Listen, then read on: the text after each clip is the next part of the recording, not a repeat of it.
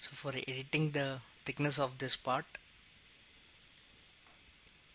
we'll first analyze what is the measured thickness. Click OK. Now select the feature, right click on edit parameters, and you will get this dialog box. The default set is 3 mm.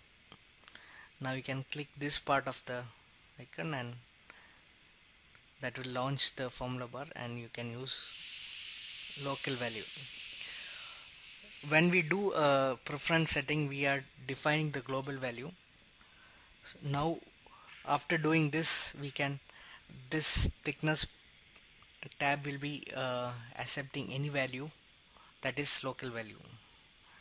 Click on 4, select type 4 and click OK, and you can see the changes here. We'll measure the distance now. Okay. So in some case you think that using a thickness of 3 mm sheet metal will be benefiting. For that, click on edit parameters, use global value, and you can always reset it to the preference settings and click OK.